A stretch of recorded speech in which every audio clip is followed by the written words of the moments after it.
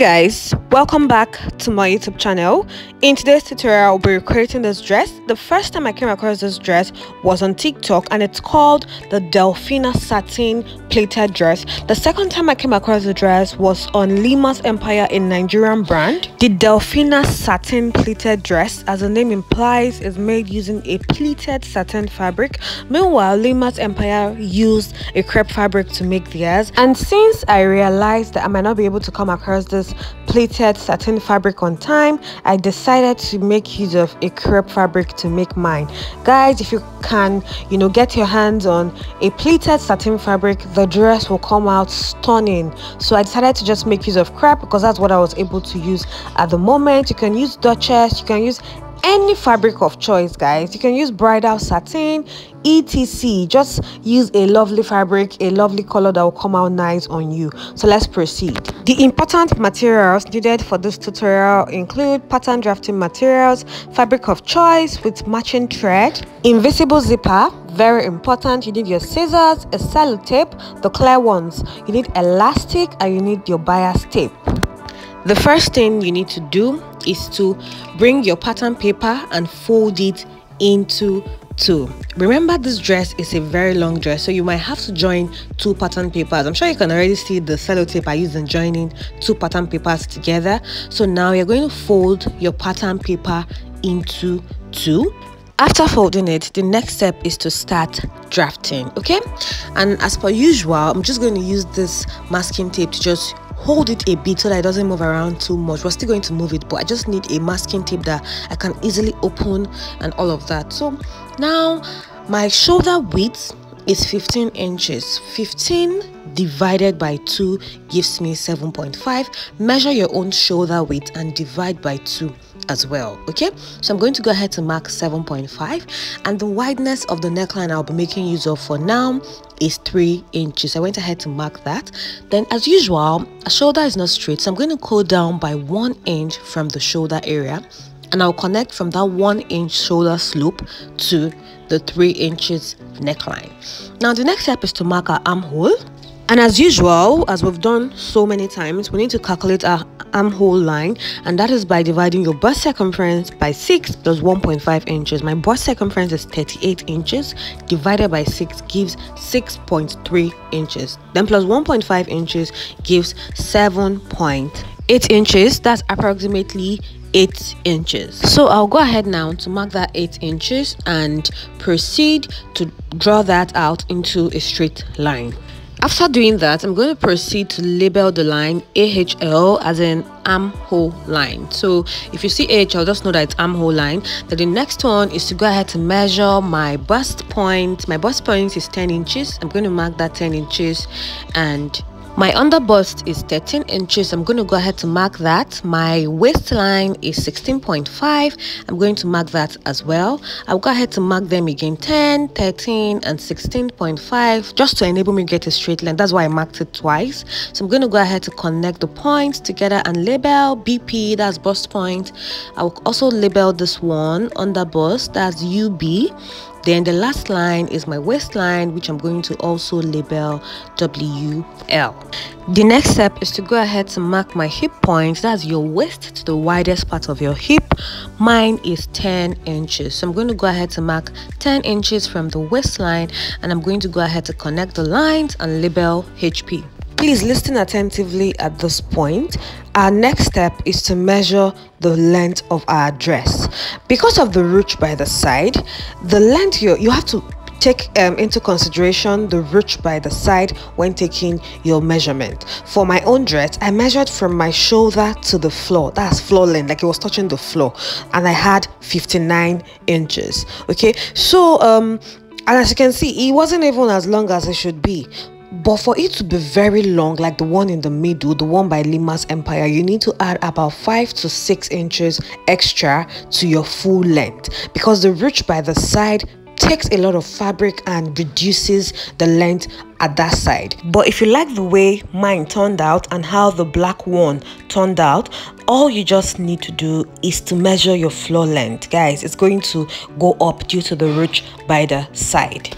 To mark my dress length, I'm going to begin from the shoulder and I'm going to mark from the shoulder to the end of the dress. My dress length is 59 inches, and I'll add extra 1 inch for seam allowance. What I'm going to do at this point now is to mark 59, then extra 1 inch for allowance. Okay, so I'm going to label the dress length area dress length, and I'll label the other part the allowance. Now the next step is to work on the armhole area, and I'll do that by measuring what I have at the shoulder area, which is 7.5. That's my shoulder width divided by 2. I'll mark that same thing on this armhole line, and I'll connect the point. This is just to get a straight line. We're about to get our armhole curve, so I'm going to go ahead to connect the line.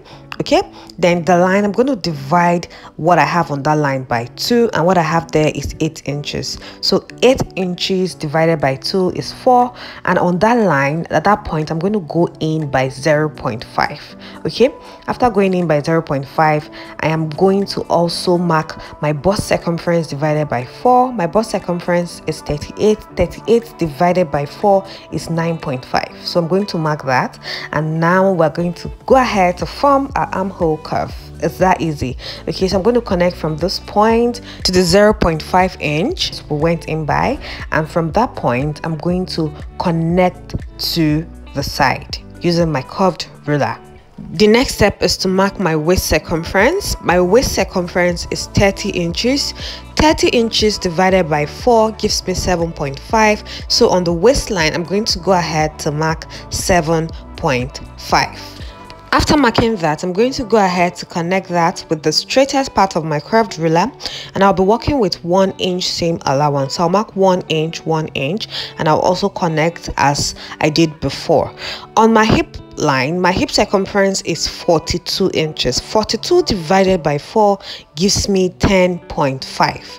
okay, so I'm going to go ahead to mark that 10.5, and I'm going to use my curved ruler again to connect from the waistline to the hip line. That's the straightest part of my curved ruler, and as usual I'm going to add 1 inch allowance, and I'll connect as before. Okay, now the next step is to also go to the end of the dress, that's the dress length, and also divide my hip circumference by 4, which gave me 10.5. I would also mark the same thing on the dress length and on the allowance line. To make it easier, you can just mark the same thing you marked on your hip line on the dress length line, and I'll add 1 inch seam allowance just like I did at the hip line. So what I'm going to do now is to use my long ruler to connect from the waistline to the dress length area. If you don't have this long ruler, don't be scared. Just mark that 10.5 inches, or your hip circumference divided by 4 at each interval, then keep connecting it step by step, just for you to get a straight line. Now the next step is to create the ruche. Okay, from the waistline I would like to go up by 2.5 inches. Note, you mustn't use 2.5 inches. You can use 2, you can use 3, you can use 4. Okay, but you don't want it to be too wide. Okay, so I'm going to go ahead now to also mark that 2.5 inches at this point. Like I said, use what you want, 4, 4.5, but make sure it's not too wide. Now below the hip area, I'm going to go down by 6.5 inches. Note, you can use 5 inches, you can use 6 inches. You don't want it to be too small, so that by the time you tie your ruche, you're not even seeing the circular part. Okay, so I'm going to use 6.5 inches at that point. And on the waistline itself, I'll be going in by 3 inches, and as you can see, what I marked is 3 inches. For emphasis purpose, I went up from the waistline by 2.5 inches, I went down by 6.5 inches, and I went inwards by 3 inches. Okay, then I'm going to go ahead to connect the points using a curvy method. You can use your curved ruler basically. In order to avoid stressing yourself too much, you can just use your free hand. Don't mind, I'm just doing serere. You can just use your free hand to connect the points. Okay, after all the serere I did, I still went ahead to use my free hand to make the curve the way I want it. Okay, see guys, just go ahead and draw a nice looking curve at that point. That's it basically. So on the hip line, I'm gonna go ahead now to measure 5 inches. We're about to start our slash and spread. Okay, I'll go ahead to mark 5 inches at that point, and on the allowance area I'll also mark the 5 inches. This is what I mean by you can keep marking it little by little if you don't have a long ruler. So I'll keep marking my 5 inches step by step until I get to the top, just to get my straight line. Okay, after doing that, the next step is to divide the lines into equal halves. So I'm going to mark the lines, mark 1 inches, 1 1 1. So it's, you know, it's 5 inches now, so we're going to divide it into 5 equal parts, and I'm going to go ahead to connect all the points into a straight line. Okay, after extending the lines, now I'll go in with different colors of marker in order to help me when I'm doing my slash and spread. I just, you know, eyeballed it and divided the lines into about 4 equal parts. Guys, you can decide to measure or just divide the lines into equal parts. Mine is not even equal because I eyeballed it. Do you get? So this is going to help us very well when we are doing our slash and spread method, and you will find out the importance of the line. Okay, so just do what I said. I forgot to elongate this line, so I'm just going to do that now. After doing that, I decided to add 1 extra inch to my slash and spread. I felt it's going to give it, you know, more bulk, more ruch at that side. So I decided to add extra 1 inch to my slash and spread. Okay, that was what I just did, and I elongated the line to the floor. Just I still added the same extra 1 inch basically. So now I'm going to go ahead to open this pattern, and here is what it looks like. Okay, so I'm going to fold it back and go ahead to cut off the shoulder area, because now we're about to work on the neckline. Okay, so got the shoulder area, the armhole area, and I'll cut off the other part. Make sure your pattern is folded before you cut off. Just make sure your pattern is folded. Okay, after doing this, we're going to go ahead to work on the neckline. Okay, so for the neckline, I'm going to go towards the neck width area. Remember, we used the neck width of 3 inches, but this time around I'm going to go in more by 0.5 inches as you see me marking. Okay, then at the midpoint I'm going to go down by 5.5 inches. That's how low I want my neckline to be. Then I'm going to connect with my curved ruler from that neck width area to the neck depth area, to my new neck depth area basically. Okay, for the side, I don't want the side to be too low. I don't want my boobs to be showing, so there's a way I'm going to connect it. Guys, just do this part however you want it. If you've been doing monostrap dresses before now, then you should know what you would want it to look like. But as for me, I am trying to avoid my bust to be showing, or my cleavage as the case may be. Now on the shoulder slope area, I'm going to go in by 1 inch, and I'll mark that, after which I'll connect with my curved ruler to the armhole line. Okay, after connecting that, I will proceed with my scissors to cut everything out just as shown.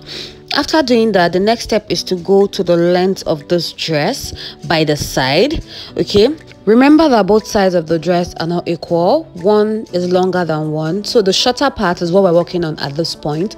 Now you're going to do this to your preference, but for me, I want the side to be shorter by 16 inches. Okay, so what I marked at that point is 16 inches, and now I'm going to connect from that point to the dress length area using a curve or a curving method. Okay, you can use your free hand, you can use anything you have. Just make sure you form a curve that you like. You can, you know, draw it as many times as possible until you arrive at what you want. Now I'll go ahead to cut out my preferred curve and see how it looks like.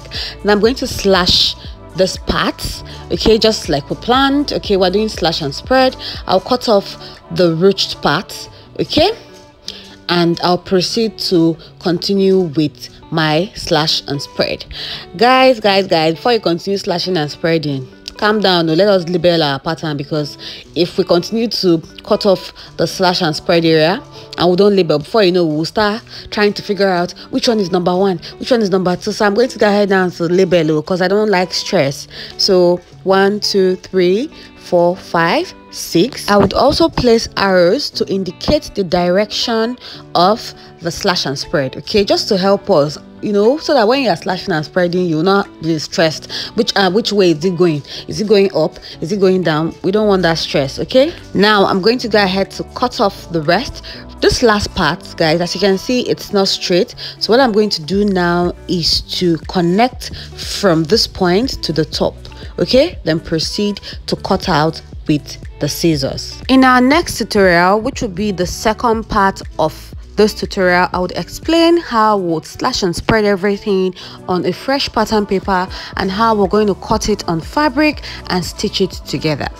I'll see you guys in my next video. If at this point you are yet to subscribe, endeavor to hit the subscribe button, turn on post notification, and as usual, if you enjoyed watching, hit the like button and leave me comments below if you have any questions, and I would answer everything. Bye for now, and I'll see you in the next one.